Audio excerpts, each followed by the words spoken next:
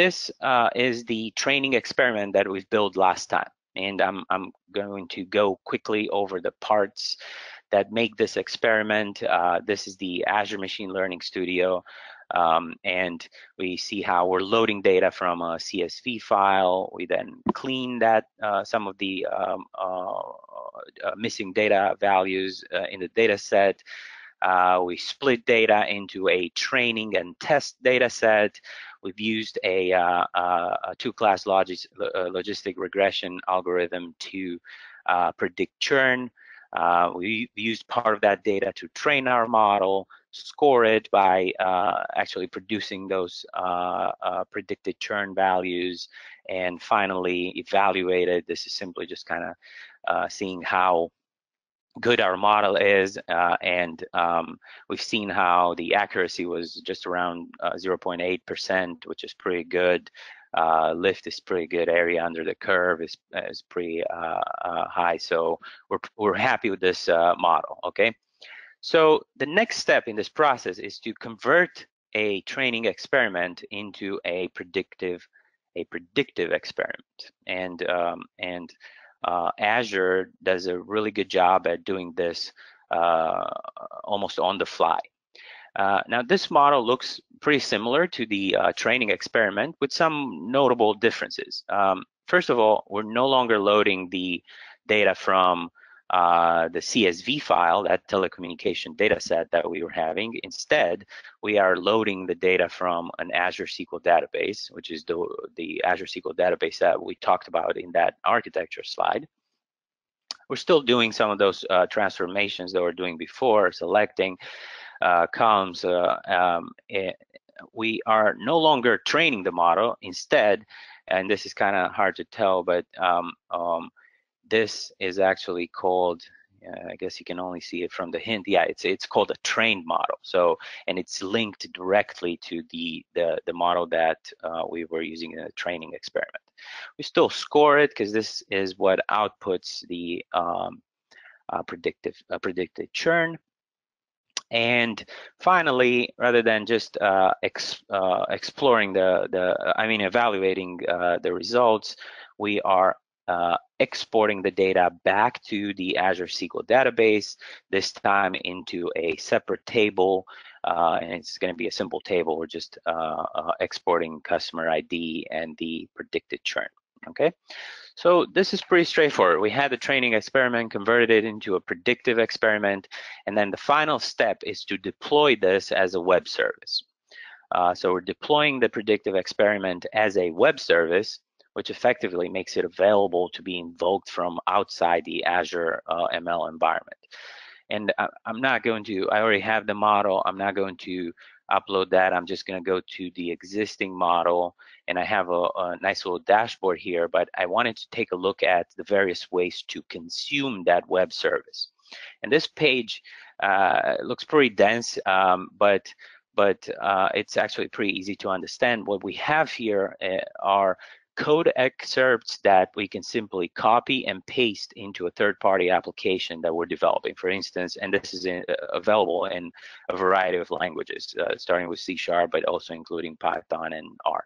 So, so literally, we can just copy and paste this into, let's say, an SSIS ETL script component. I'm not going to do that today. They're also giving us some options to call this very easily directly from Excel. So I'm just going to use this Excel link here to kind of run our web service and our predictive experiment. And the Excel is just has this very simple sort of interface here. I'm selecting my web service, which was that churn ML telecom predictive experiment this time, and I'm just pressing that predict. This invokes the web service, and once that stuff is done, then now we have data available in the Azure SQL database where we set up the outputs.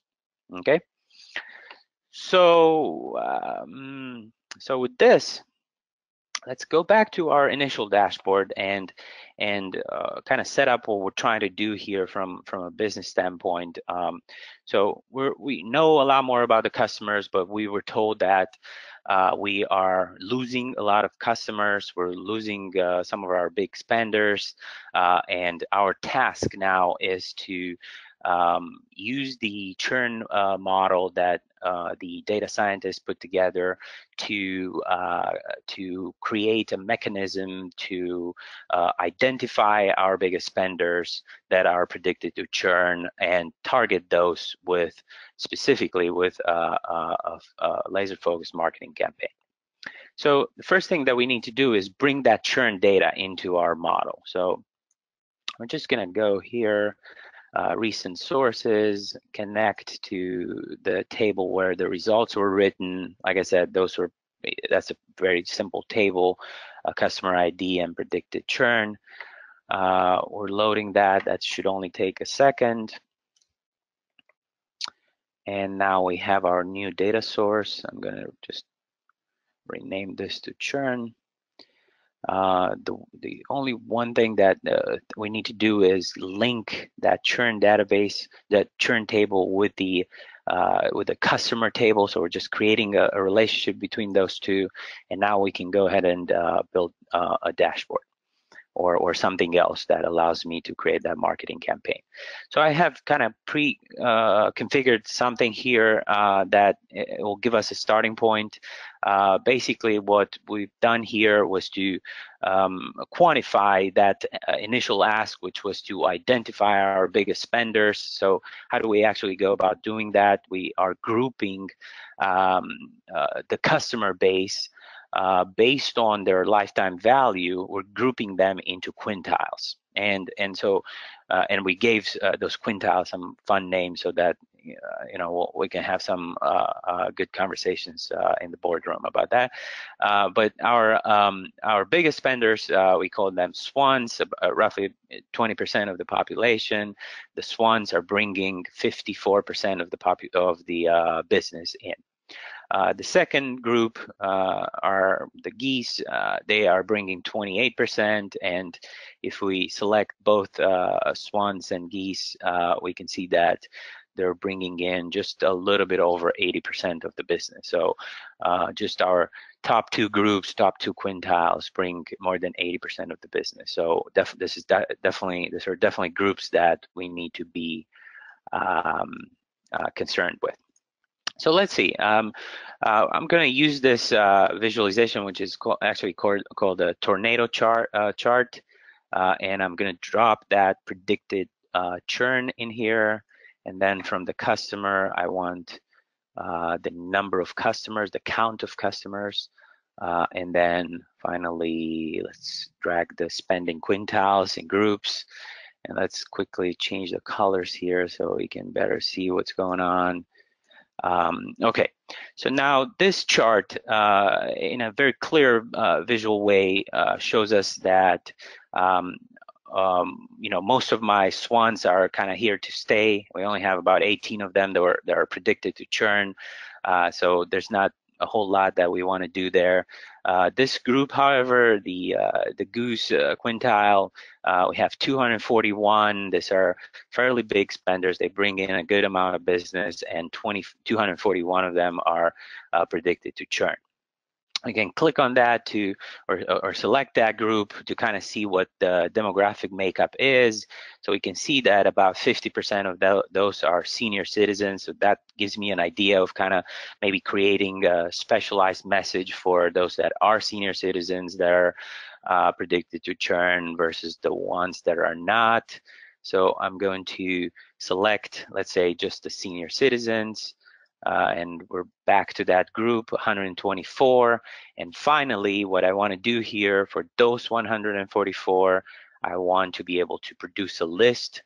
I'm just dropping in the customer ID as well as their email account, their email address.